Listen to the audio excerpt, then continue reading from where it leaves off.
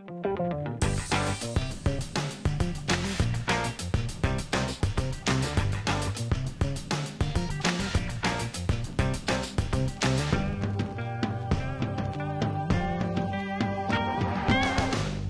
evening and welcome back to Byline. This is a public affairs show here at Amherst Media, and it's co-sponsored with the Amherst League of Women Voters. And back by popular demand is the vice chair of our town council, Mandi Jo Hanneke, and she's here tonight in a different role. Yep. We're going to be focusing on the committee that you are chairing, yes, which is a very, very important committee. It is the Committee on Governance, yes, Organization, oh, and Legislation. Yes. That's a big portfolio. So we want to learn how things are unfolding as you're putting this committee together and as the committee is doing its work. And so we had a brief conversation the other day. And so let's start with organization. What are you organizing? We're organizing ourselves in a way, but we're also organizing, you know, how we operate and some part of how the town operates. You know, the town manager has that organizational on the executive side, but we've been forming committees both for the town council, and we did form an energy and climate action committee that will be a town committee to work on that, because we thought that was a missing segment of our committee structure. And so the governance committee that's one of the shorthands I use, is just governance, because it's long. It's the first word of the committee. It's the first word. Name. We also call it the GOL committee as the abbreviation. Which could be the goal committee. Yeah, it's a goal committee. We're looking at, on the charges of committees, what do they do? And so we've been making sure they are clear, consistent, and actionable. And do we have the ones we need on the town council? And so our main function right now has been to look at what's been proposed and make sure they're consistent across sort of uses and clear, so that a resident, if they're looking at what's this committee do, can read it and understand it fairly easily. Okay, so there's a series of what I might call operational committees that are in place right now. Some of them come out of the charter? Yes. And some of them have been developed by the council itself in order to effectively organize the work that you're going to do. Correct. And then there's going to be policy committees. Yes. And the policy committees, an example would be the Energy and Climate Change Committee. Yep. Right? So the operational committees at this point include the Finance Committee. Help us. Finance, and that one's out of the charter. Yep. What's it called? It's OCA is its abbreviation. So it's Outreach, Communications, and Appointments. Good. And there is our committee, the Governance, Organization, and Legislation Committee. There's going to be a new one by the time this airs, probably, called the Community Resources Committee. Okay. And then there are a couple of ad hoc committees on top of that. There's a bylaw review committee per the charter, and there is a rules of procedure committee per the charter to generate and draft the council rules of operation. Okay. And so your committee, in its organizational function, which is the middle word of the Yep. committee title, you're trying to bring order to the committees and how they, when you form a committee, various things that need to be done. So, for example, a committee has to have a charge. Yes. What else does a committee have to have? Well, so the charge is, and for people who don't know what a charge is, the charge is what does a committee, what are they told to do? What are their sort of operational, what can they do? What do we want them to do? And so what were they created to do? Yeah, their purpose. And so there's been, if you look at the current committee charges, their goals and why they were created, they're all over the place in terms of structure.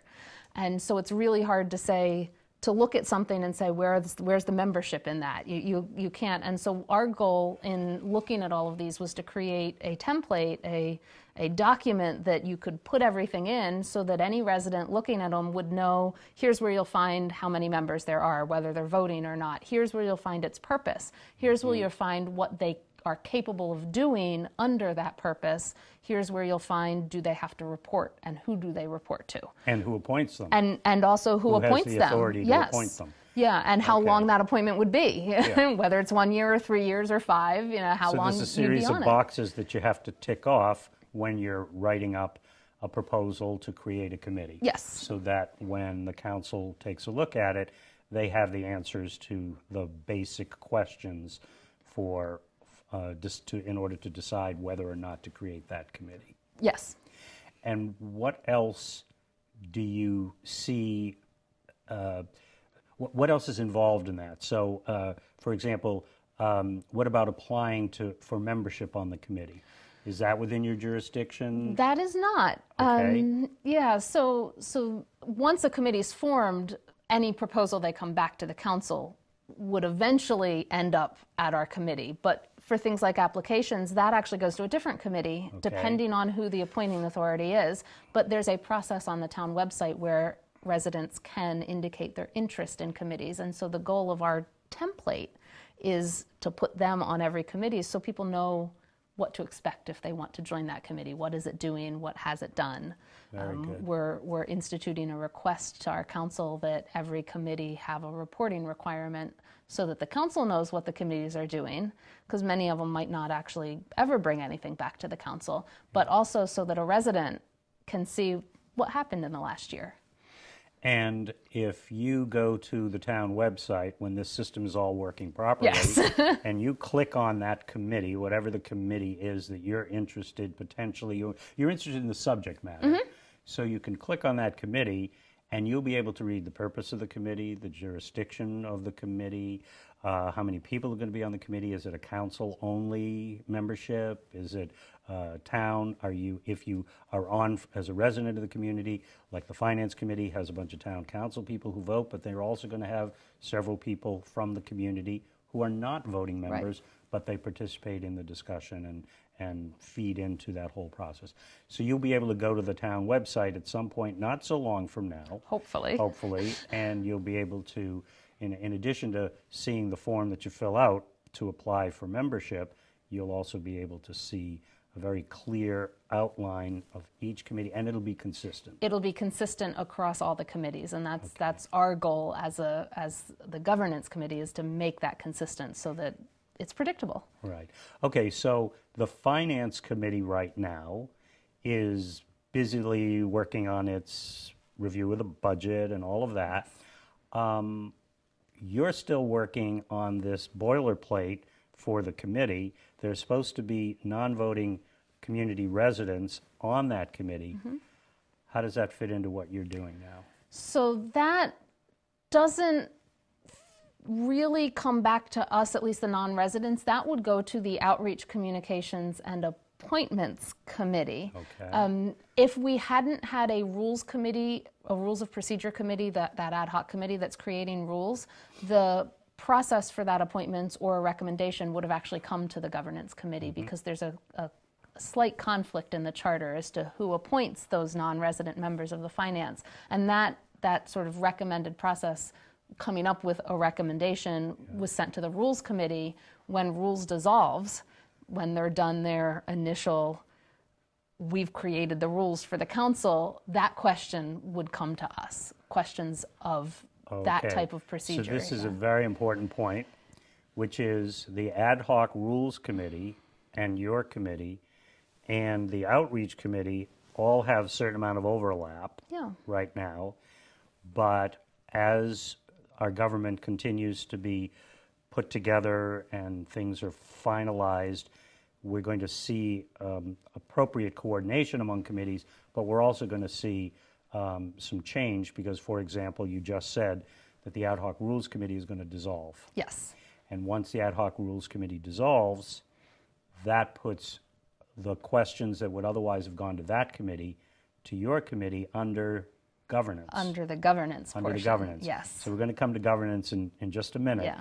But to finish up on this, on the committees, so you don't create committees. The council can propose a committee. Yeah. A person in the community could propose a committee and petition the council. Yeah. What you're doing, and that's not your decision whether to create that committee or not. That's the council's decision. That's the council's decision. Your work is to make sure we have an orderly, clear structure when we decide we're going to have a committee on this. these are the elements that the town council is going to look at to make sure that they're all there and they make sense, but they will ultimately vote whether to create that committee or not, and what the jurisdiction is, what the purpose is, how many members, et cetera, et cetera. Yes, there is discussion on whether, as we figure all of this out, though, the recommendation to create a committee, the governance committee as a whole is discussing whether recommendations such as that could come from governance directly. Okay. Through our review of organization of committees, that organization portion, are we organized properly? Do we have a recommendation? Are we missing something? Are we not? And we're in, as a committee, discussions over multiple meetings on, is that an appropriate function of our committee? Again, we're all learning, so we're trying to figure out our scope, and that's part of our discussion is that within our scope to review structures and actually make a proposal ourselves to the council? That kind of makes sense, because any member of the council could propose a committee, Yes. and your committee is a group of members of the council. Yep. So a group of the members of the council, independently of your committee, could do that, so maybe that could also be a function of your committee. Yeah. But not to the exclusion of any individual councilor or even the public. And that recommendation, us wanting to recommend the creation of a committee, doesn't automatically create it, because it's ultimately the council's decision to say yay or nay to any recommendation, whether that comes from a resident, another council, or a committee, if the committee decides it's within its jurisdiction to make those recommendations. Okay. Yeah. So now let's fast forward.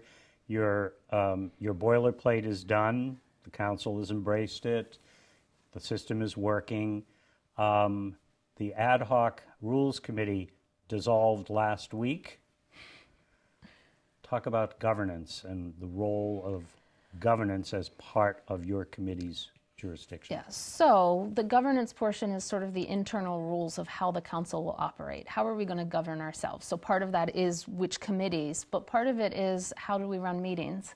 How do we require certain above and beyond charter or legal requirements in the state, different voting requirements, and how are we going to conduct ourselves at meetings? That's what rules of procedure, as Alyssa, I'm sure, has talked about on the show, is looking at. But once that is adopted, our committee will undertake probably yearly a review of them to see, is this working, is it not, are we missing something, are we not? The committee, the governance committee, is the one that's going to be sort of in charge of those reviews and then the recommendations back to a council for any changes if we see it, but if someone else recommends a change, it would then come to governance for that review. So once the council adopts those final rules, the governance committee is the committee that becomes sort of the caretaker of those rules. Right. And so from time to time, you may review and revise those rules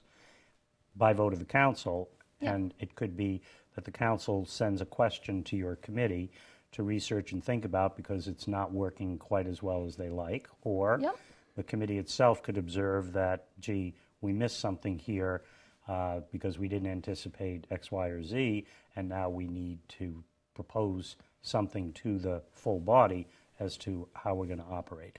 And so the rules are not just how the council is going to operate, correct? Correct. It's also how the public and the residents communicate with us, too. So those rules will encompass public participation in meetings, things like public comment, when that happens, what an agenda looks like, how long, and just addressing manners of addressing each other and respect and things like that. So it's not just internal, but it's also communication. In legislative bodies, decorum. Yes, we're trying to avoid that word because it's an archaic word. Well, and it also doesn't feel like Amherst. Right. But legislative bodies have to operate in a way that allows for civil communication and discussion and engagement, even in situations that can get very hot and heavy. Yes. And yet, you have a public responsibility to conduct that conversation in a way that brings honor to the body and reflects well upon the community. Yes. Not to mention on the individual counselors who presumably want to put their best foot forward at all times. Yes. So, and so this will also be about how people interact with the council around public hearings or presentation of proposals. That's not exactly the jurisdiction of your committee, is it, though, with regard to if I want to present a petition, the charter speaks to how I, as a resident of the community, can put forward an idea through a petition. Yes. The petition then has to be received by the council. Whose job is it to set the rules and the procedures and the approach? And is that starting to get us into the conversation on legislation? It is, yeah.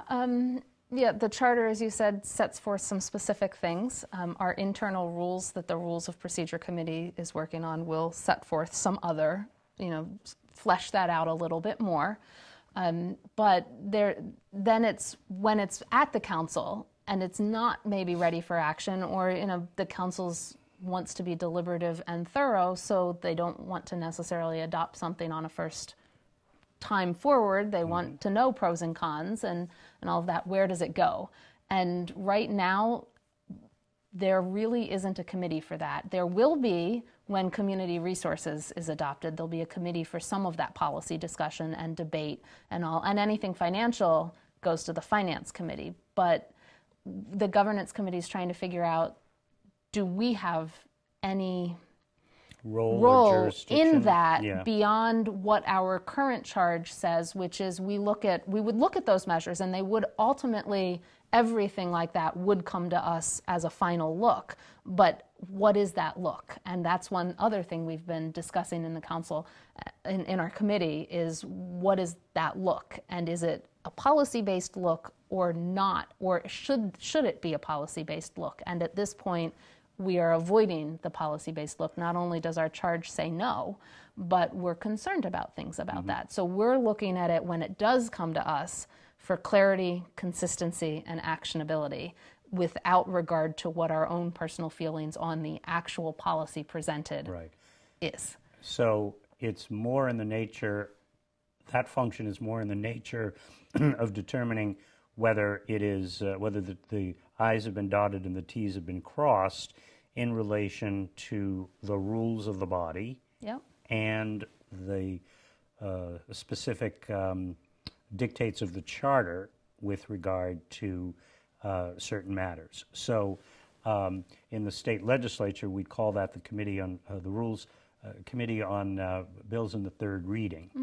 And basically on the third reading of the bill, it goes to that committee whose purpose it is to make sure that it's constitutionally accurate, it's been drafted properly to achieve the intended outcome. If you're supposed to be making desserts and the word beef shows up, that probably is a mistake. And therefore you're probably going to want to edit that out, because you're not making, that's not a policy decision, that's a question of accuracy. If somebody says, oh no, I'm redefining beef as a dessert, that's a different story. But you understand what I'm saying here is that this is about the accuracy and that it's complying with all other existing provisions. So for example, you could also identify, couldn't you, where it might conflict with another policy or bylaw or something like that. Yeah, actually we did, and we've adopted guidelines so that people can have a predictability of what we're going to be looking at things for. So actionability would be, does it conflict with a current bylaw? Does it conflict with Mass General Law? Does it conflict with our charter? And conflicting with, say, a current bylaw is not necessarily bad, because you might be trying to change the current bylaw policy in a different manner, but to identify that, hey, it does conflict. It creates a conflict, and you have to resolve. And you have to resolve that. How you're going to do it. Are you in effect repealing the portion of the previous bylaw and substituting this, or are you intentionally going to create this for some reason, which is not a very good idea in most instances. No, for example, there's a current bylaw, the sign bylaw. Sign regulations show up in two bylaws, in both the general bylaw and the zoning bylaw, and they actually conflict. So and so it needs taken care of, obviously, but our role would be, hey, someone might not realize there's already something dealing with it in, say, zoning if they propose one in a general bylaw, and our role would be there's something in zoning and it doesn't, and it conflicts with that. We should, if we like this policy, deal with that at the same time, but not say, oh, because it conflicts, we can't do it. Versus if it conflicts with the charter, that's a potentially different recommendation. Got it. And so the legislation committee is, the legislation portion of the work of your committee, you're doing the same thing that you're doing in the other two, governance and organization, where you're trying to create predictable, transparent process so people know what to expect and how it's going to work. Right. And some of those things are going to be identical, whether it's something from a town department, or the public, a town council, or a committee of the council. And sometimes there may be some differences in the procedure or the process, but it will be clear why. Yes. And it'll be a policy decision as to why we're handling this way versus that way. And it'll be a decision of the council that, yes, we're going to do it that way. Yes. Okay.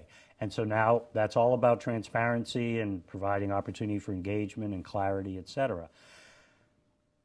There can be surprises and things that can also get a little confusing. Okay, let's take an example. Are there things that sometimes it's going to be unclear whether it goes to this committee or that committee? And if that happens, what do we do? We haven't totally had that happen yet, but yeah, there certainly will, because there will be times where there's a bylaw that's proposed that would clearly have financial impacts, but has a policy behind it, and the council will want to know, what the pros and cons of that policy are.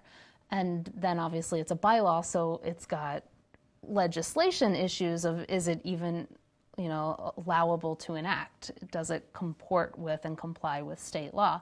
And so we haven't had to deal with that on the council yet, but in various side discussions on council as we've broached this subject, not like outside of council meetings, but the general feeling seems to be that it would go to all the committees. And the question is, does it go all at the same time, or does it go one-on-one? And we actually found... You mean in sequence? In sequence, right. Or, does say if it's a planning-related item that might have financial impact, does it go to community resources at the same time that it's at finance, at the same time that it's at legislation and governance committee?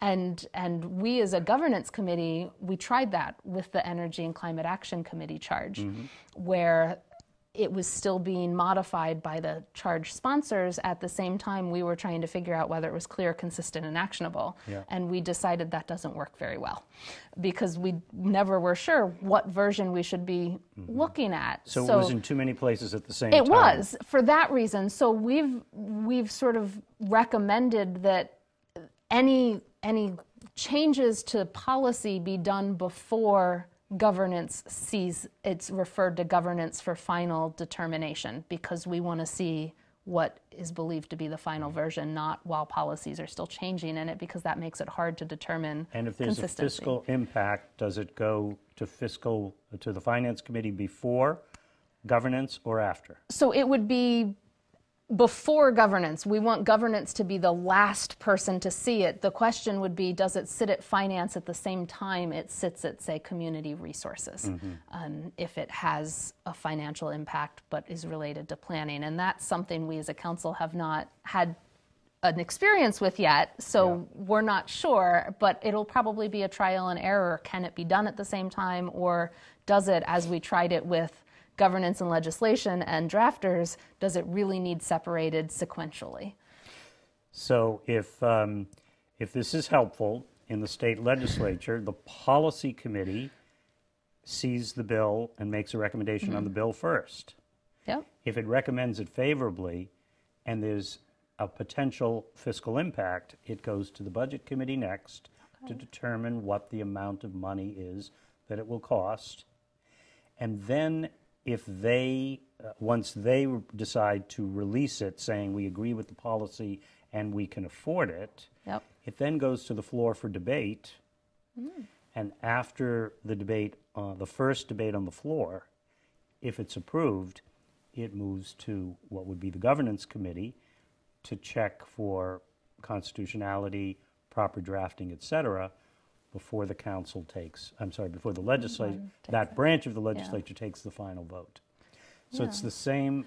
That is helpful. This is the same, these are the same stages that you have to figure out, and at the state legislature. Now the difference here is the state legislature's there's 160 reps. It's a lot of people running around to do a lot of work. There's 13 of you. There's only 13 of us, yes. So you will have to take that into consideration. We only have a couple of minutes left. Yeah. Orphan bills. Orphan bills, that's the biggest discussion in governance right now. What if there isn't a standing committee on that policy? Where does it go? And right now we've been creating some ad hoc committees to deal with that. But governance, as a council. Yeah. And governance is, we're only 13 people and our schedules fill up in terms of trying to find this mix. So governance committee has been discussing, should we have another standing committee for those that aren't covered by community resources? Does it belong in governance? And that goes back to my concern and the concern of the governance of policy versus just constitutionality in some sense, actionability, and we want to keep our own feelings out of and beliefs out of that last decision. And so we're not sure what we're going to do with that yet. If you start blurring that line, will you be able to maintain the discipline of, this is before us because there's no policy committee, when 90% of what comes before you is coming from committees that are policy-oriented. So that's a very tricky situation. It is, and why we're still in discussions on governance as to what we might want to recommend to the council on that, because it relates to our own charge ourselves of do we recommend a change, or are we recommending yet another committee of the council to take those sort of orphan bills. Which again, you have only 13 people. You're part-time volunteers. You're paid a small stipend. You're not full-time legislators. So it's very challenging to stand up a new government, to fly the plane while you're building it, which is what you're doing. And you guys are working really hard at it, and it's obvious. And you know, we wish you all very, very well. And so what we've learned here very clearly is your committee, and by the way, this show is going to be broadcast probably in 2 or 3, maybe 4 weeks, which means some of the decisions will already have been made, but our viewers will at least understand some of the thinking behind what you're doing. But the bottom line is you're looking to create consistency with regard to how matters are proposed, including how you create a committee, all of the expectations around that, what happens if somebody files legislation, whether it's from the council or from the public, and that there'd be a clear process and transparent, and people can predict and know not the outcome, but the process. So they'll understand the process. The outcome is the debate between the council among the council members and the council and the community. With that, thank you so much. Thank you. Our time goes so fast here. Thank you so much for all your good work, and thank you for joining us again tonight.